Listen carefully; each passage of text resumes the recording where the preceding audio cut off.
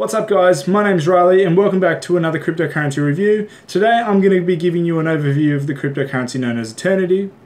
As always with any other video or cryptocurrency review that I do, I'll put these headings in the description box below and put a timestamp next to them so you can go click on that part of the video if you wish to. Also, if you're first time visiting the channel here, make sure to hit that subscribe button and let's get into it, shall we?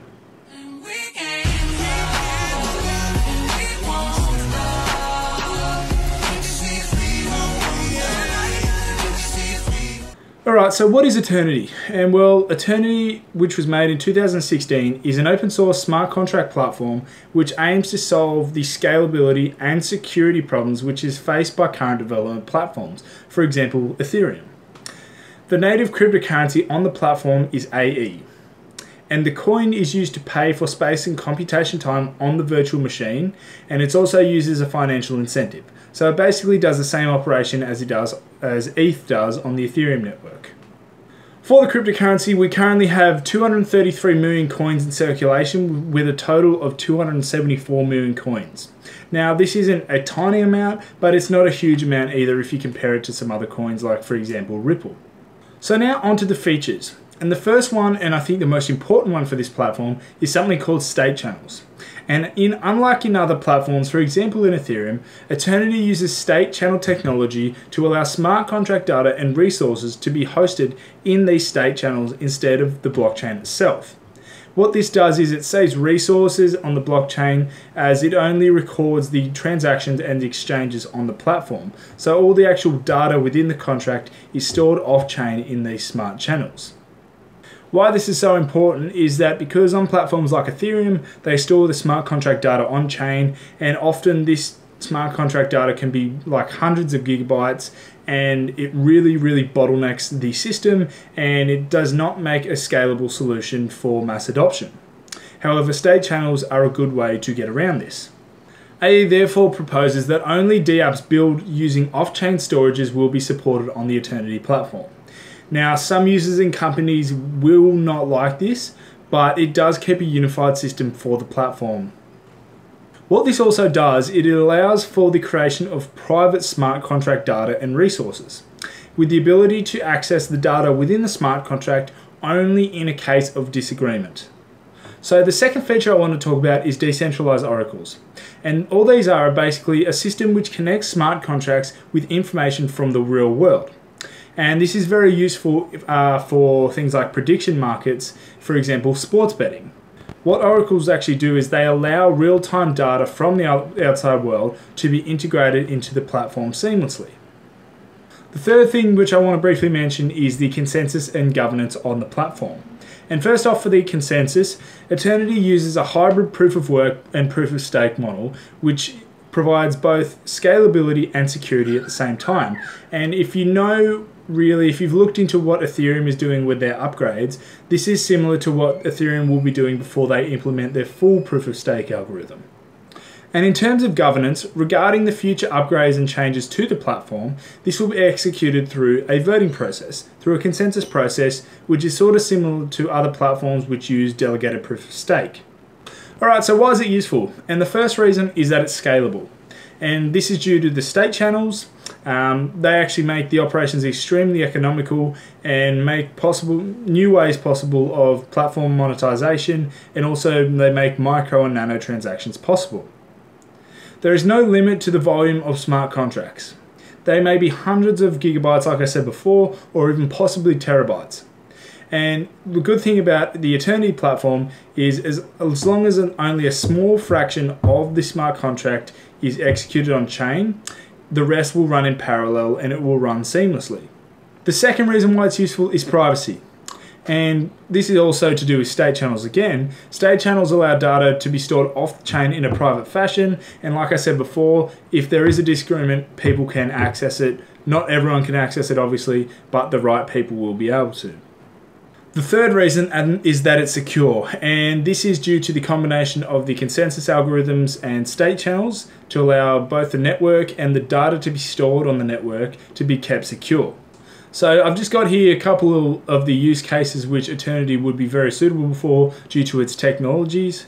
And the first one, information markets, like I said before, fintech decentralized, crowdfunding, instant video game rewards, and then blockchain networks. So for their team, I mean, they don't have a ton of all-stars on their team, but I've put a few notes here from what I could find about their team. And the head of their team is Yanislav Malakov. He worked with Vitalik Buterin on Colored Coins back in 2013. If you know some things about Litecoin, that's one of the things that they're going to implement over the next few years. Zach previously worked for Augur, another big cryptocurrency in the space. And Nikola worked previously for Starter, which is a $2 billion pharmaceutical company, and is also currently still an advisor for ADEX. Now, in terms of the community, this is probably the one thing which does let it down. As you can see here, they've only got 15,000 Twitter followers, 2,000 Facebook followers, and 2K Reddit followers. They also do have a Telegram and a Slack, but if I could see one thing change about the cryptocurrency is that I would like to see some more promotion and some more community growth on the platform.